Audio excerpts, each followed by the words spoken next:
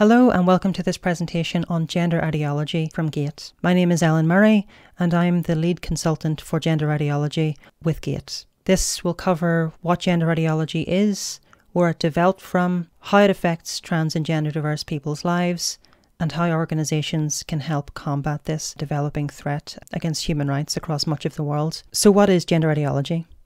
Gender ideology is argued as the result of a well-funded lobby of human rights activists, particularly LGBTI individuals and groups, feminist movements and bodily autonomy activists overall. They argue that gender ideology is the result of our work and that it is a threat. What gender ideology actually is a framework to resist and attempt to roll back off LGBTI rights, women's rights and bodily autonomy more generally. The key proponents of this framework fall into a few different groups. This includes anti-trans feminist campaigners. Now we put feminist in quotes here because in the effort to resist trans rights ultimately results in anti-feminist philosophy and behaviour and campaigning. This is usually from groups who would nominally call themselves radical feminists. However, this forms a very small minority of feminist campaigners. And we find the vast majority of feminist movements are positive towards trans and gender diverse people's rights. The second group, and where this term originated from, is ultra-conservative religious organisations. And then this combines with the third group that I'll talk about, which is the far right. These latter two groups have joined up a lot of their approaches and are responsible for a large proportion of the proliferation of gender ideology across much of the world today. So this didn't come out of nowhere. Gender ideology is a relatively new term in the context of human rights. It originally came about through mostly Catholic and Pentecostal church groups and faith leaders within Europe. Gender ideology in the late 1990s and in the 2000s was developed predominantly as an argument against secular approaches to human rights and women and children's rights in the face of developing law, regulation and social attitude. This term then has been adopted by those anti-trans, in air quotes again, feminist actors and activists, sometimes by activists who were not previously hostile, but usually as a new framing of long-standingly hostile work against trans people's rights, particularly trans women's rights. The term was then adopted by far-right nationalist groups. Depending on where these groups are in the world, it can take different forms, but usually it incorporates some combination of a threat to traditional values, a threat to family life and the nuclear family as a protected group, and towards the freedom of religious groups to practice. And gender ideology, its framework and its language is also now used by various governments around the world, including some very recent examples in Hungary, in Brazil and in the United States of America, to directly prevent progressions in human rights for trans and gender diverse people, or to actively roll back either the human rights protections that they have or the services that the state or private bodies provide to those groups. The major arguments of the proponents of this threat are that gender ideology often ignores the reality of physical sex. Now, I have these quotes within quotes because they are the arguments of anti-gender activists, and they really don't reflect human rights arguments or arguments of communities on the ground. But the ignorance of physical sex is often argued by those, in air quotes, feminist groups, because trans people are argued not to be really their gender. Within those groups also is that particularly rights for trans women threaten the safety of women generally by allowing them into single-sex spaces, and they argue that this ultimately eradicates the concept of single-sex spaces. Now, this ignores the reality in much of the world that trans women have been using women's spaces for a long time now, but it is a common argument. Within these groups also, and then within the far right, The argument that gender ideology threatens children's rights and their safety is increasingly common, particularly because gender-affirming healthcare services, so services that support trans individuals and may help them to medically transition, threaten children by allowing them to access what they purport to be dangerous medical treatments.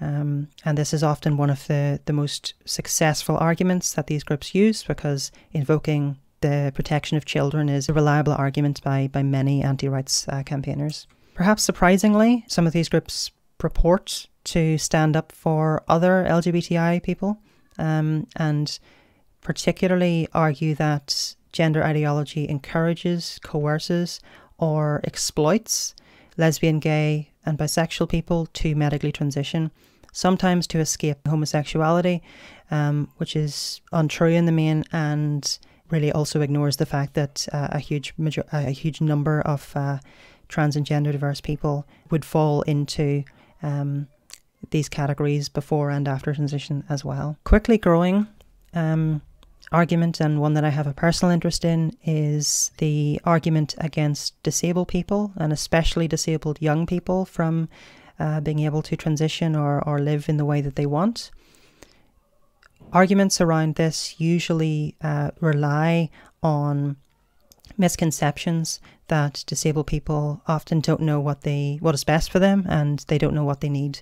And it is argued by these anti-gender activists that disabled people are exploited by gender-affirming services or lacks legal protections to allow them to transition. Now, in the context of human rights, disabled people always have the right to legal capacity and to make decisions about their own lives in line with non-disabled people. But this is a moral argument rather than a legal argument, but it's a moral argument that's used to pressure changes in legal structures. Particularly within ultra-conservative religious organisations and in the far right, arguments that gender ideology threatens traditional values are quite long-standing within anti-LGBTI campaigners. This is really an adoption of this new framework for a very old argument. The proliferation of hate speech legislation across various parts of the world has been argued by anti-rights campaigners for a long time, that freedom of speech is being threatened as a result of those pieces of legislation, and again they have been adopted to resist the hate speech protections that trans and gender diverse people are increasingly being able to access. In countries outside non-Western companies and those in the global south, state bodies, religious organisations and the far right may also argue that human rights protections for trans and gender diverse people or LGBTI people in general, or access to abortion, sexual and reproductive rights, are a form of imperialism against traditional communities in the global south. And although there is a lot of imperialism present in a lot of human rights activism, campaigns for trans people's human rights usually originate from those communities, regardless of where they are in the world. This argument can certainly be interrogated a lot more, though. So the goals of anti-gender actors are relatively diverse, but they usually collate around themes of restricting the rights and lived experiences and quality of life of trans and gender diverse people. Rollbacks and reversals of legislative and regulatory protection are common, particularly discrimination protections in employment, in goods, facilities and services, and calls for removal of decriminalisation or repealing of decriminalisation legislation in areas where this is more prevalent. Hate speech laws are almost universally rejected by anti-gender actors for the reasons that I've went through already. Goals also include the exclusion of trans and gender diverse people from single-sex spaces and public spaces in general. And there is a reason why toilets, bathrooms and changing facilities are often the central arguing block of these activists, because without access to public bathrooms, access to public life in general is very difficult. And this is usually targeted against trans women and that community of trans people and gender diverse people in general. Particularly in the case of legal changes, restrictions, or the removal of access to legal gender recognition is increasingly called for. This has unfortunately been seen very recently in Hungary, where complete removal of access has been achieved, legislatively at least. But these arguments is often how it's reported, strengthening up legal gender recognition to protect more vulnerable groups within society. And alongside that, an abolition of gender-affirming healthcare services, especially for young people. Again, these arguments around protecting children, around protecting disabled people, often centre around health and social care services that are aimed at these communities. And the arguments are usually that children should not be able to transition, and disabled people should either not be able to transition or go through very long assessment processes, ostensibly to protect them from themselves. Now, this focus on gender-affirming healthcare services is not usually finished there. It often attacks broader concepts within law around consent and access to health rights in general, and perhaps not surprisingly, abortion, sexual and reproductive rights services are often the second targets of these. And this is often just a continuation of the far right and ultra-conservative groups in their long-standing work against these services. Limiting disabled people's rights to bodily autonomy through mental health legislation, learning disability legislation, and restrictions on legal capacity is increasingly common. And ultimately, goals include tipping public opinion against LGBTI people. And I haven't said trans and gender diverse people there because that is often the immediate goal, but we see increasingly evident around much of the world that the ultimate goals include tipping public opinion against LGBTI communities at large. So this affects trans and gender diverse people, their communities and their access to quality of life in a various number of different ways. So everything on the previous slide, that is how it affects these communities. But also then the halting or reversal of increasing and improving public opinion towards our communities. So the effects that certainly local to where I am in the UK and Ireland, but also in a lot of other countries around the world, has been that public opinions, although increasing over the last number of years towards trans and gender diverse communities, are beginning to plateau or have begun to roll back down, unfortunately.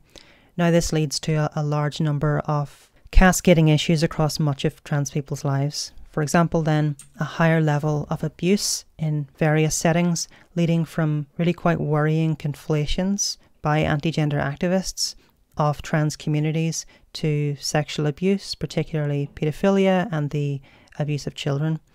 And then the general radicalisation of communities against minority groups.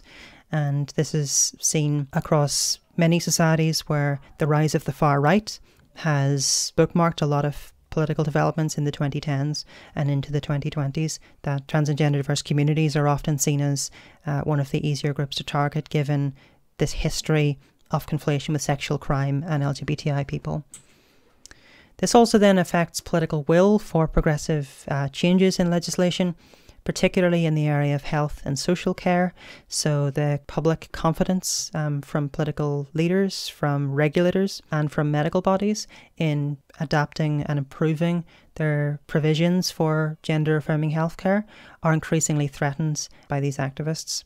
We also see in a number of different countries the adoption of anti-gender stances within left-wing political voices, within left-wing political campaigns, and within left-wing governments, or ostensibly left-wing governments. And these arguments usually reflect the tools of the anti-trans, in air quotes, feminist movements, rather than those of the far right, although they often can look very similar. And then where legislation to protect or to provide tools for trans and gender diverse people have existed for a number of years, perhaps even decades, The status quo is often argued by these groups as being radical change. So, for example, where a country has had legal gender recognition protections for a number of years, they argue that trans people accessing new birth certificates is now a new and developing threat.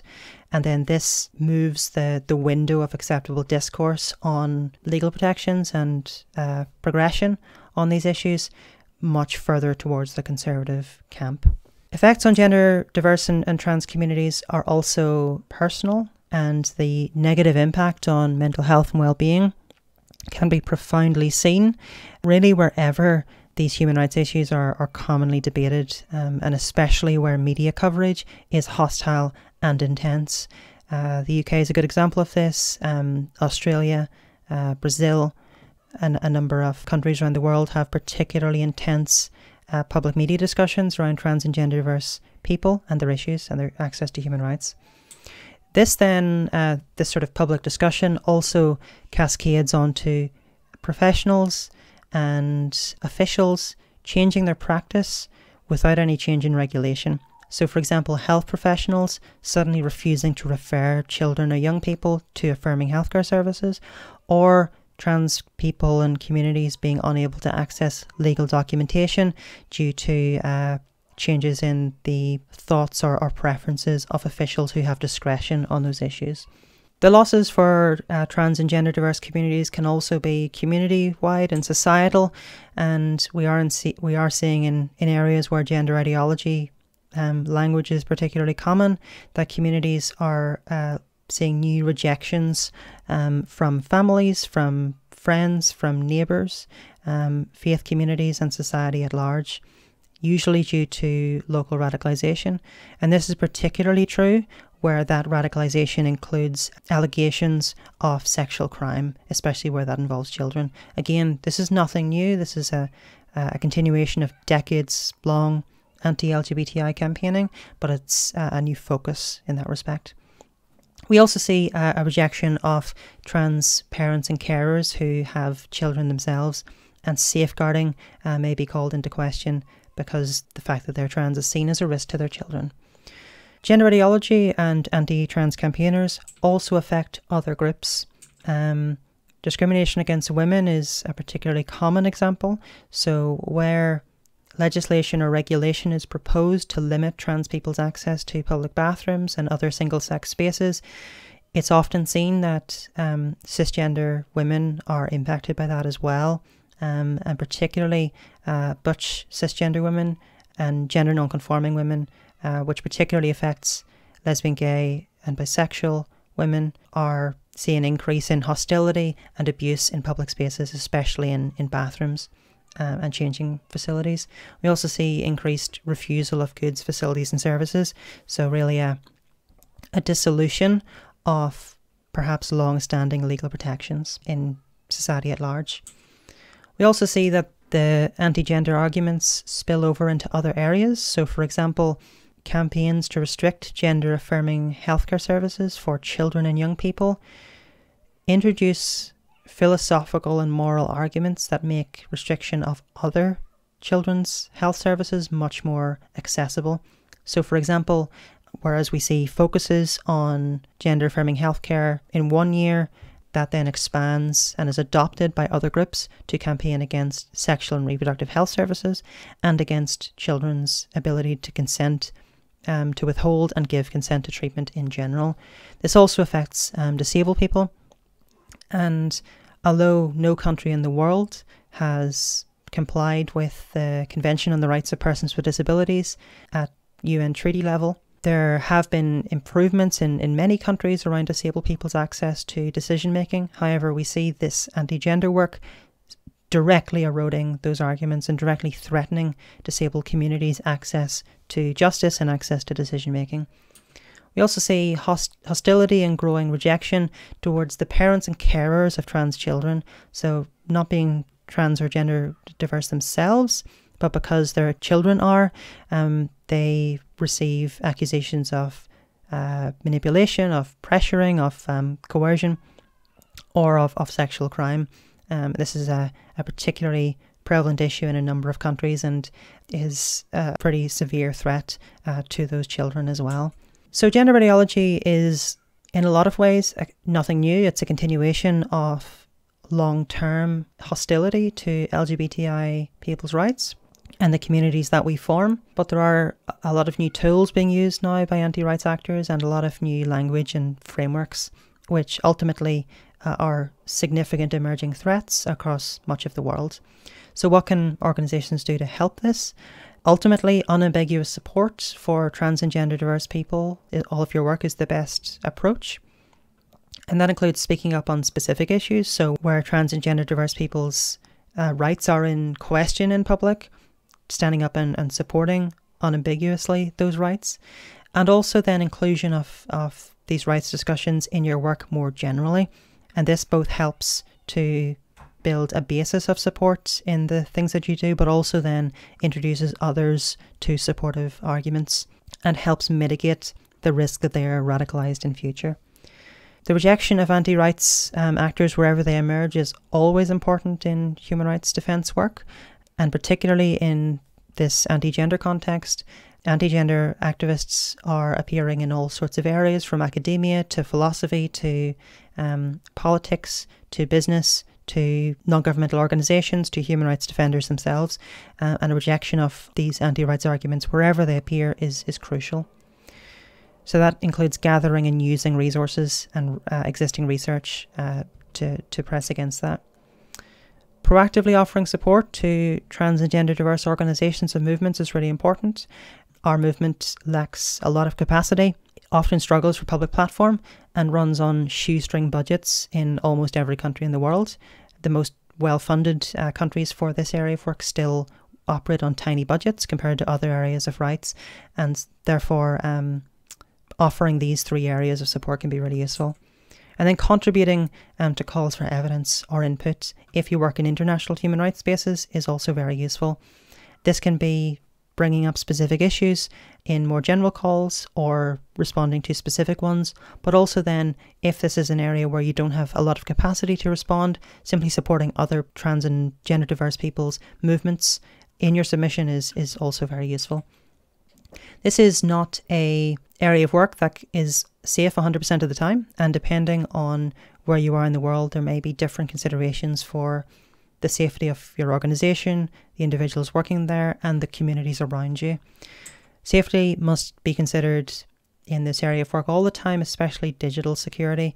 We're seeing increasing cybersecurity issues from anti-gender activists targeting online resources, websites, and online storage and email systems of human rights defenders. Harassment campaigns are increasingly common, especially on social media, and especially in countries with strong anti-gender activists already at work. This is an increasing threat across much of the world.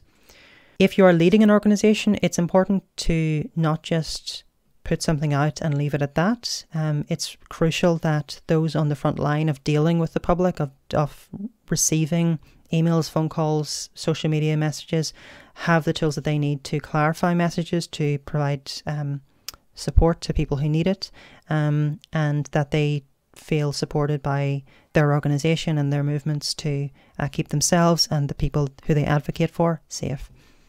It's really important to have secure digital platforms with strong protocol to ensure that passwords are changed regularly, that they are unique from account to account, and that two-factor authentication and other digital security means are used to protect the privacy and safety of those within organisations and those who they're supporting. And then mental health and well-being support for people doing this work is important as well. I know personally the public aspects of this work can be incredibly stressful, and providing support for that for those doing the work is really important. In some regions, hostility from state authorities, including security forces, is a possibility, and where criminalisation of trans and gender diverse people is a reality or is a feasible threat in future, or a recent threat in the past, this is a concern that should be considered. And then lastly, ongoing support is important, and trans and gender diverse human rights defenders often do see meaningful and useful support from allied organisations, which is usually welcome, but ongoing support is far and away more useful and more productive. Examples in my own experience include the organisations being proactively supportive and outspoken about these issues, and then not talking about it in future, which is then interpreted by anti-rights campaigners as them having changed their movement, which is then used against trans human rights defenders as evidence that the tables are turning and the balance is shifting in the anti-rights movement's favour. So ongoing support is crucial. There are a number of things to look for in future. So GATE will be releasing resources and other tools on gender ideology and others. And there are a number of organisations working on gender ideology on a national, regional and international basis. It's really important to keep an eye on local, regional and national sentiments and public opinion towards our communities, and to monitor changes in them for a sign of emerging threats. These changes are often instigated by new organisations popping up out of nowhere. The concept of astroturfing is the idea of organisations which seem grassroots and community-led actually being funded by big interests or large lobbies. And we're seeing an increasing funding from conservative bodies in the United States to movements in other parts of the world against trans and gender diverse people's rights. New hostility in academic and political spaces, again seeded by the groups that I've just mentioned. Also then new research in support of trans and gender diverse people's rights. There is a lot of research going on in most areas of rights, quality of life and experiences of our communities, and it's important to keep on track of what that research says. And then also to keep an eye on oppositional research, which may be from these organisations that I've mentioned, but also maybe from sometimes well-meaning, sometimes not at all well-meaning researchers who are putting forward perhaps different views. And then novel focuses on anti-gender activism.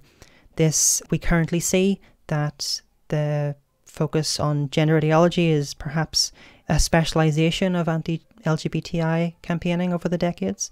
But keep a lookout and keep an eye on new focuses on children and young people, disabled people, women, especially lesbian women. Safeguarding and protection are very common tools by anti-gender activists, and it's very important to cast a critical eye on these arguments where they're brought forward. Like many anti-rights arguments, they're often based in small kernels of truth, so small examples of where people have had their rights impinged or have not been supported properly, or based in historical or contemporary social attitudes which are harmful. So for example, that disabled people need to be protected, or that LGBTI people are a threat to children. So these novel focuses are really important to take a look at. So that is our presentation on gender ideology. I hope it's been useful. You can contact GATE online via our website, and you can also contact me directly. Thank you very much for listening, and I hope this has been useful.